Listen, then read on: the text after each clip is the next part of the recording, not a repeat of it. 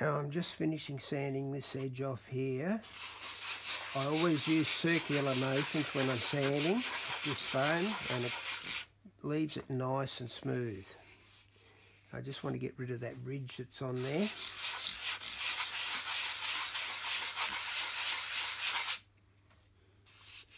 That's beautiful there now, and that's ready for carving now.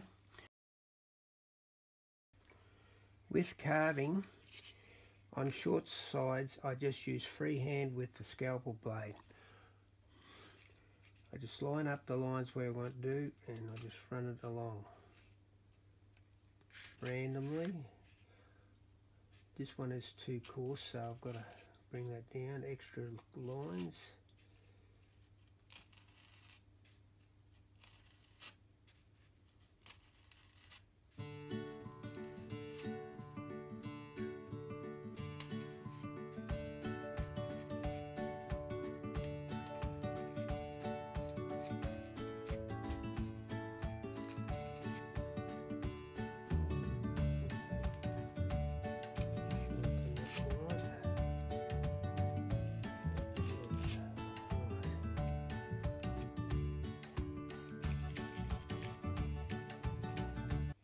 Sometimes I've got to make them a little bit deeper. I just go with the back edge of the scalpel,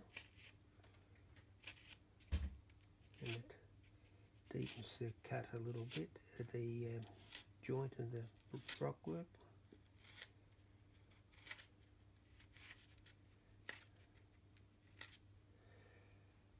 That's the pillar up to there, and if we look at the picture, you notice there's another section down here, like a retaining wall, a wing wall that comes out down. So we just run the scalpel down there to make that definition, and we carry these lines all the way around the corner here for the block work.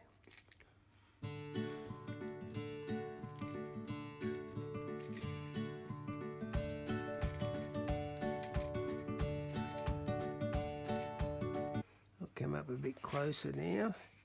And what we do, we start and we put the joints every second one. We just put a joint like that on every second one.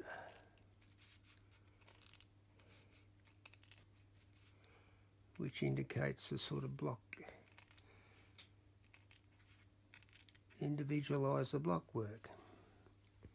And that's all good. And then we come around the corner here. Now when you go around the corner here, if you've got a short one here, there, you've got to have a longer one this side. And so you go back this way like this.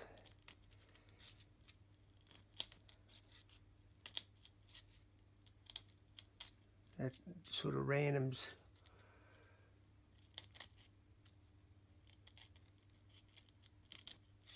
the block work, and after, when it's painted, it'll come out. Now I'll see if I can bring it a bit closer. You can see, and we're around the corner there.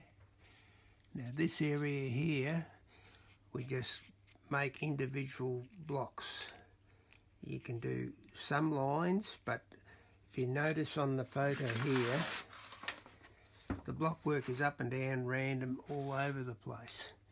So it's just freehand work along here. But if it was work like this, block work like this all the way along, you'd get a ruler possibly and just run along with a ruler.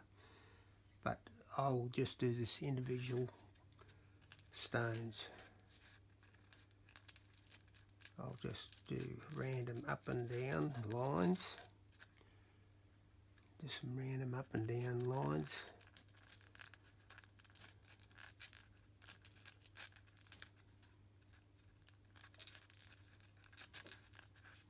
And then we've got to make individual sort of blocks. It's very easy to work with. And you don't have to be exact in anything. You just keep on working along. And I'll come back to you later with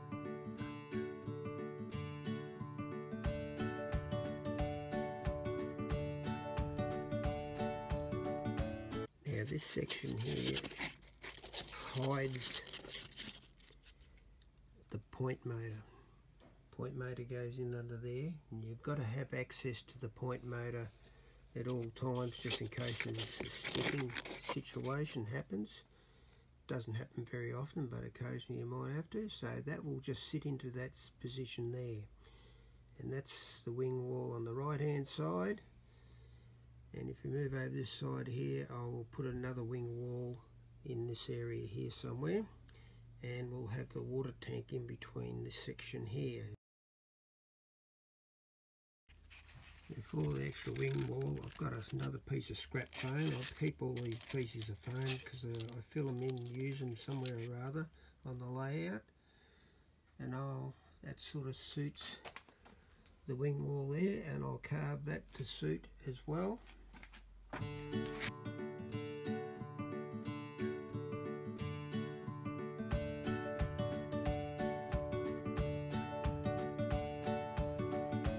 Painting the rock walls, these rock walls. Take a bit of black. Oh, new tube.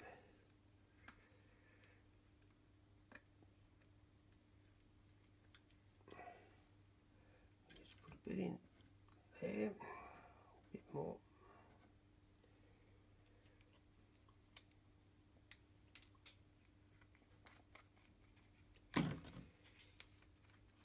And a little bit more grey, just like that. Then we put a little bit of water with it as well.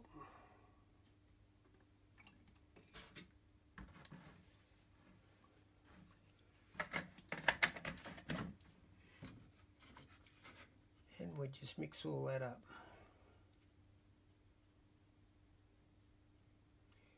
We have a fairly thin mix of paint. This is only the first coat, so I usually put a fairly dark coat on. This is coming on a bit too dark for me. I'll have to put more grey in it.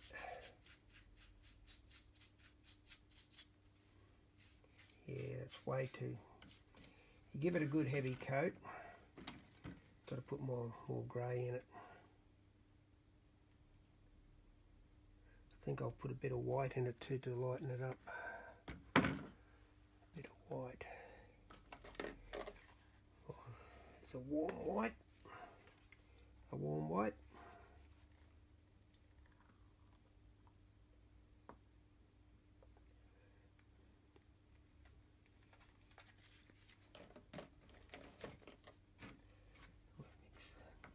Mix it up again.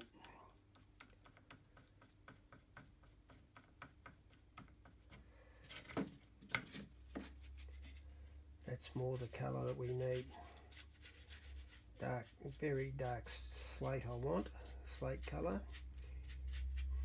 We get a bit more water and put into it there so it goes right into the joints. If you don't put that extra bit of water in, it sometimes doesn't soak right into the joints. So you put a very liberal coat over for a start. This paint also strengthens the foam quite a lot.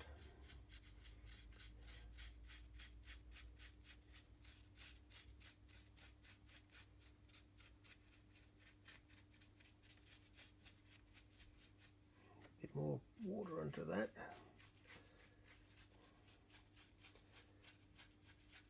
So there's a lot of paint on the first coat. A lot of this does soak straight into the foam.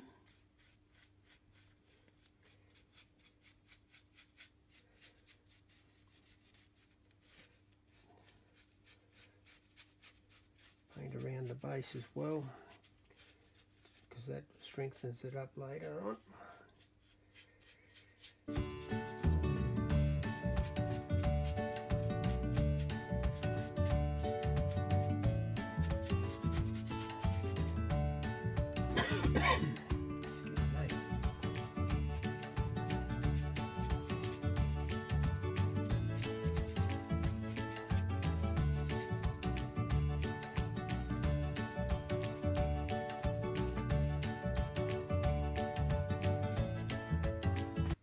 should be able to see that taking shape basically with all the grooves. And that will soak in more. I'll put that out in the sun, or you just got to wait longer if you don't put it in the sun. It's got to be dry before you do any more. And I'll do the others wing walls as well.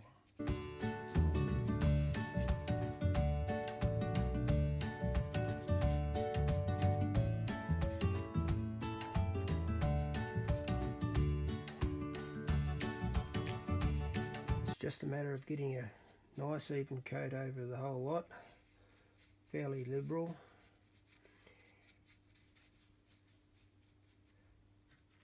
And make sure a little bit of that water as well, to make sure it goes in the deeper joints. That's that one ready, and the last one.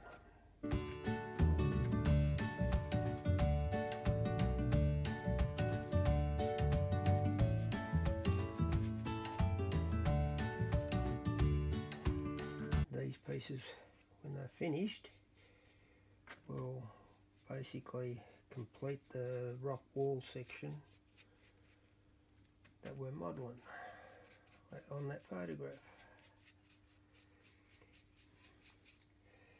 Now this section here, later on, which is there, I'll put a much lighter colour on because it's not slate and that.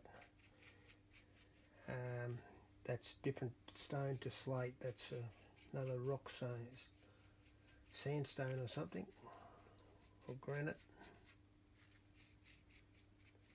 Not sure exactly what it is, but I'll just make that different. So that part will be different to the wing walls.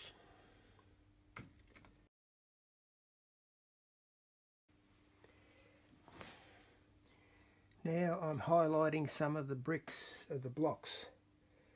I put some with a little bit of light umber on, and then I'm going to do some more with some grey.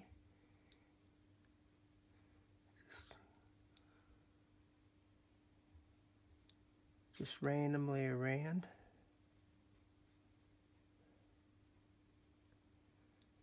Remembering that when you do a corner one, it's got to go around the full part of the corner to do the whole block.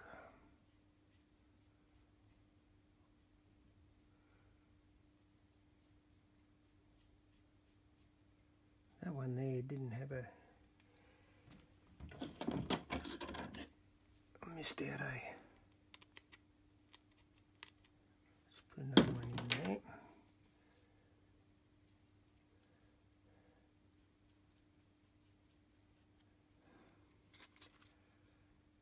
And this just adds to the realism later on when the layout's finished with all the weathering and that.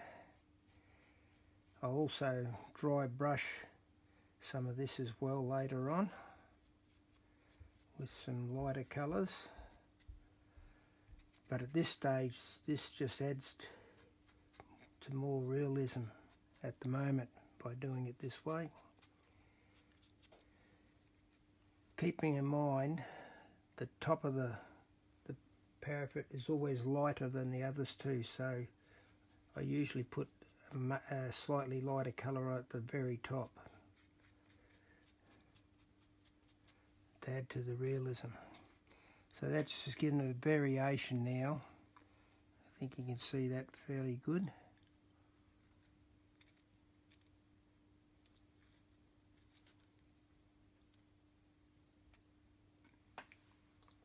And you just repeat that with all the pieces that you're putting together.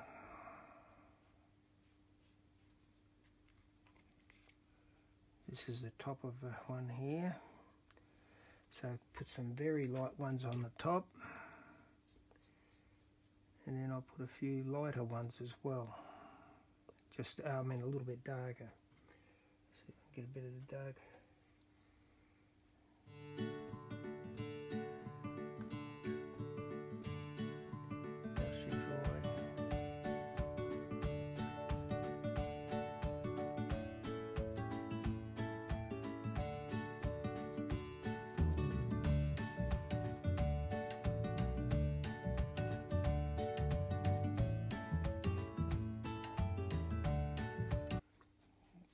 do it rather randomly.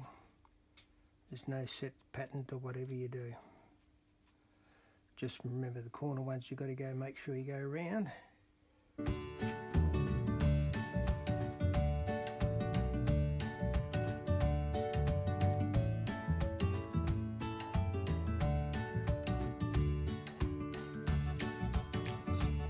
Another one, and then we'll do the big one later.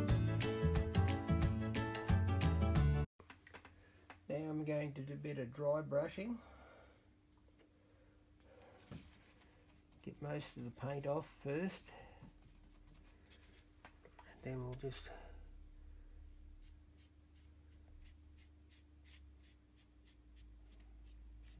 brings out the texture on the top of the foam.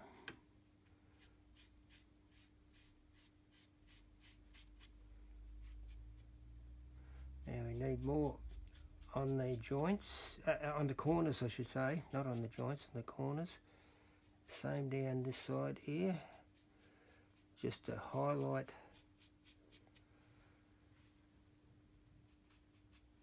the retaining wall.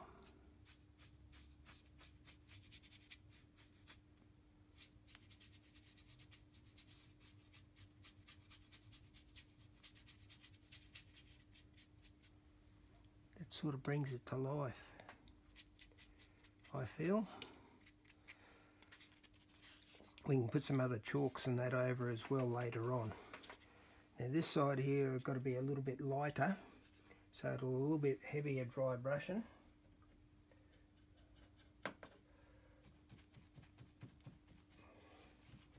Oh, first of all, I want to dry brush some brown into this other. On this side where the rock stones are, I just want to put a bit of random all over the place.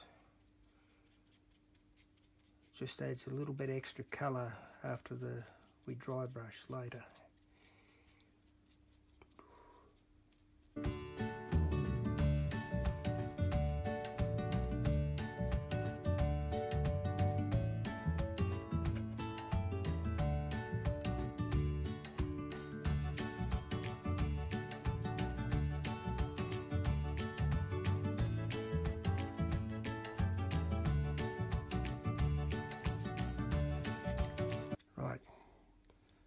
That's that part.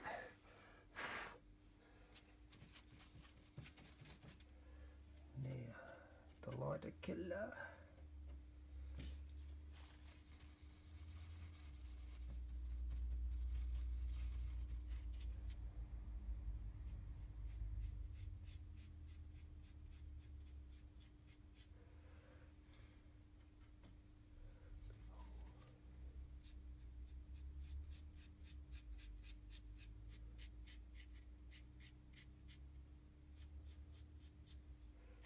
Too heavy there. Bit of paper you can blot off.